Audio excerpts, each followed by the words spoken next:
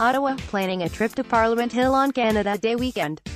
Here are some tips. Visitors are required to undergo screening, which involves passing through a metal detector and screening for restricted items. The restricted items list has been simplified. No weapons, no explosives, no alcohol, no fireworks and no bags over 35.5 centimeters by 19 centimeters. Strollers, coolers and lawn chairs are permitted. However, visitors are encouraged to travel as lightly as possible. To avoid delays caused by additional screening measures, access to Parliament Hill will be limited to a single entry point on Wellington Street in front of the Supreme Court building.